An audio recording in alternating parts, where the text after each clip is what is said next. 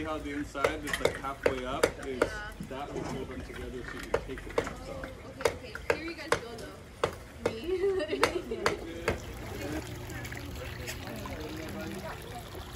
Hello, hello. Hey, we're here at Capstone in New Orleans working on an aquaponics system. So right over here we have this system that's already been built. This has some goldfish and some koi. It's about 3 feet deep. So this is what David at Capstone has been using mostly for the nutrients to feed his aquaponics system, which is over here. He's grown a bunch of vegetables and fruits and different herbs and stuff. So today the team is building the infrastructure for 2 above ground system tanks similar to these. But this is where the catfish will be going. He's going to be culturing catfish for produce, or for protein. So these are about 5 bricks tall.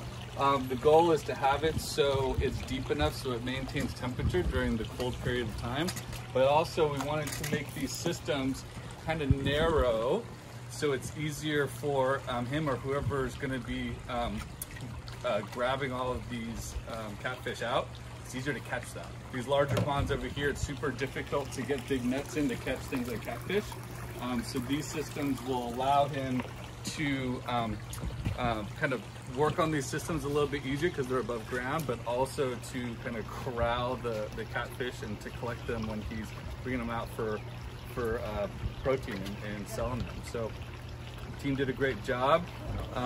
2 of these systems, I'd probably say each one of these is about maybe 500 gallons or so. They'll probably hold about 500 gallons. He's going to go through and he's going to be getting a liner, probably going over the edge and overlapping it and making a nice little kind of tank in here, deep tank. So yeah, the team did a great job, and more to come.